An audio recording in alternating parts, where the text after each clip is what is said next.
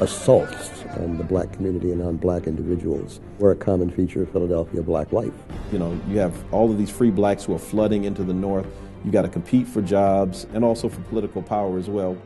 There was a lot of violence, in terms of hatred for Africans, deep hatred for African people. It was not a nice place for a black person to be.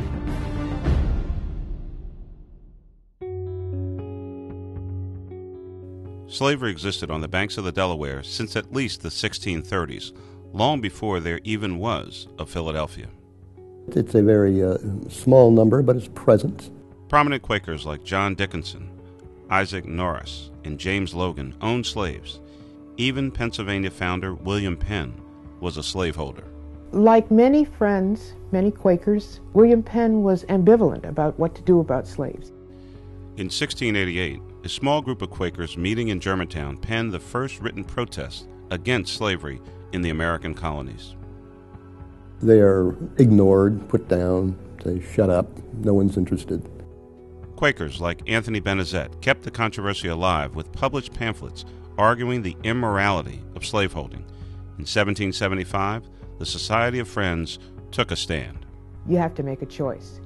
You may be a member of our community, or you may hold slaves. It didn't convince the majority of the people in Philadelphia, but it was a statement that was being made that would eventually make Philadelphia one of the leading centers for abolition in the country. Benezet founded the Pennsylvania Abolition Society. They actually provided education and were very instrumental in helping newly freed blacks really kind of get on their feet. They worked closely with the Free African Society, a charitable organization started by Richard Allen and Absalom Jones, two former slaves who started the nation's earliest black churches, the African Episcopal Church of St. Thomas and Mother Bethel African Methodist Episcopal Church. It did give them a sense of place, a sense of control over their own both economic and religious destiny. When a group called the American Colonization Society formed in 1816, intent on sending blacks back to Africa, Mother Bethel's members organized a massive opposition. 3,000 black people gathered here at Mother Bethel to protest the American Colonization Society. It was incredible. Nothing like that had ever happened before. In the 1830s, James Fortin, an African-American sailmaker and one of the city's wealthiest citizens, helped found the American Anti-Slavery Society. The Anti-Slavery Society was far more aggressive. It demands an end to racial discrimination and discriminatory laws against black people, demands equal opportunity and equal rights for everyone. The increasingly bold tactics rubbed the raw nerves of racist society.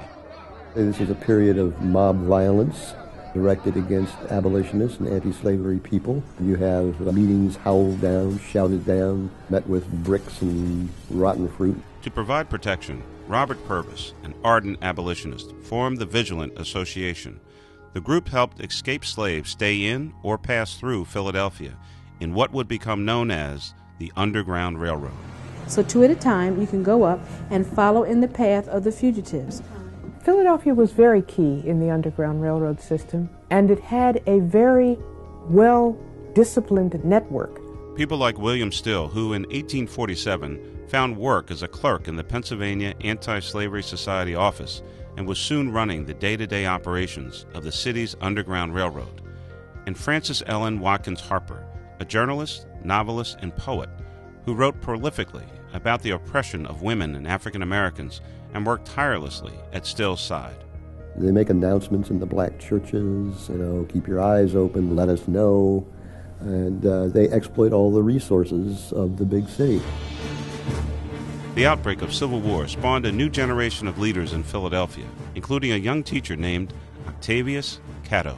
Octavius Catto is perhaps, in Philadelphia's history, the single most charismatic figure that the African American community has ever produced.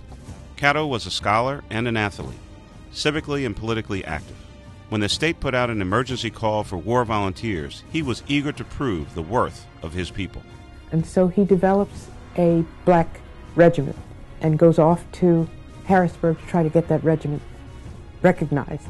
And the governor refused to accept them. He said, no, we're not going to have black people.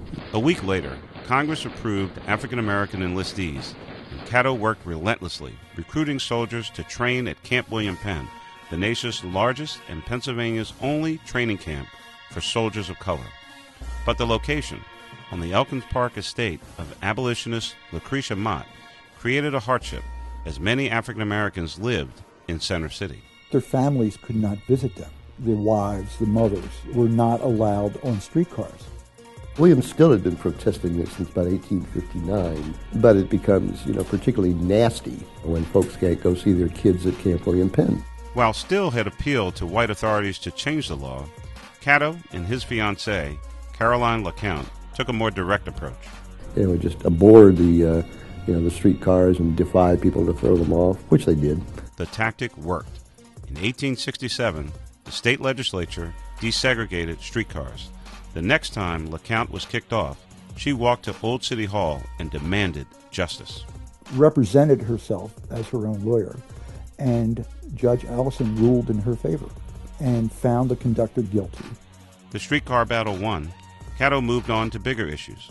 As a leader of the Equal Rights League, he worked with Frederick Douglass to help win the right to vote for African Americans and ran a huge get-out-the-vote operation in Philadelphia's pivotal mayoral election of 1871.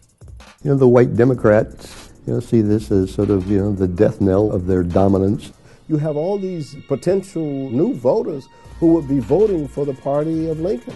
They can perhaps even hold office and have some form of, political authority over us. They were quite enraged by this. Angry mobs of Democratic Party operatives rained assault down on their black neighbors. Caddo was gunned down on the street, one of 3 African Americans killed that day. Not only do you have a person who lost his life simply trying to exercise his right to vote, but you really lost some of the intellect of the community on that day.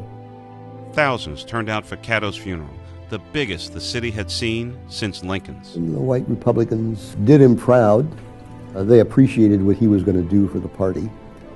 They appreciated how he was going to mobilize the black community. They appreciated him as a player. He was very popular with the Republican Party. He was very popular with the African people who were engaged in professional life. And he also had the masses of black folk on his side.